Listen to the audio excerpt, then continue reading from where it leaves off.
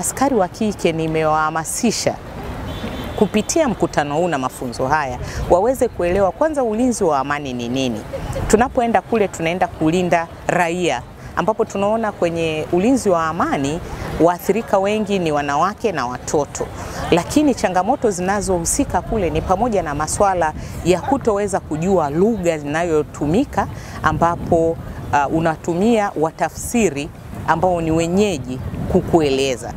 Na hiyo inaleta changamoto wakati unaenda kufanya kazi kama askari wa Umoja wa Mataifa kwenye ulinzi wa amani, unamtumia mwenyeji tu ambaye hana taaluma ya tafsiri, lakini anaongea lugha ile na lugha ya Kiingereza kwa uchache. Sasa changamoto kubwa wanayoikuta wengi ni kupewa taarifa ambayo wao wanadhani unatakiwa uijue.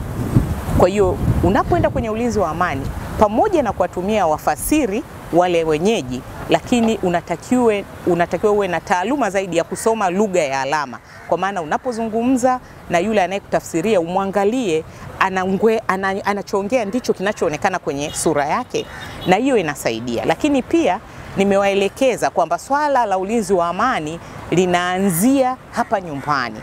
Kwa hiyo askari wa kike waanze kujitoa, kujifunza mambo mbalimbali.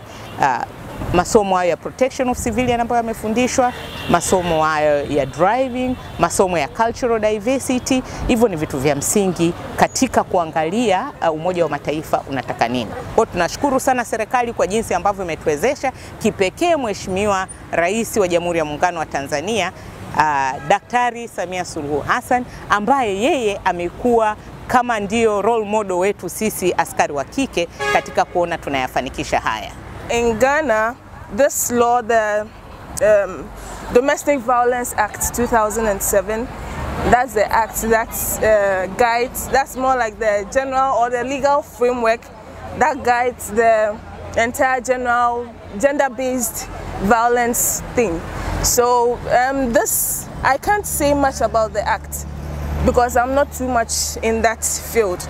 So it just talks about the offenses and then the normal jail terms and then the punitive measures that can be taken against those who violate such acts. But I can't really go into further details. And then I wish to actually learn more about Tanzania.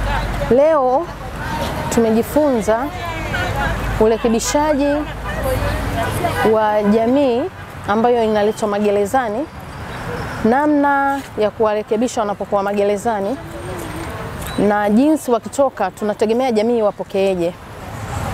Tunajitahidi sana kuwarekebisha kurudi katika hali halisi inayotakiwa, lakini tunaomba jamii wanapokuwa wakitoka magerezani, wanapomaliza adhabu zao au wanapomaliza muda wao, basi jamii wapokee na iwakubali kama watu ambao wamerekebika kutoka magerezani.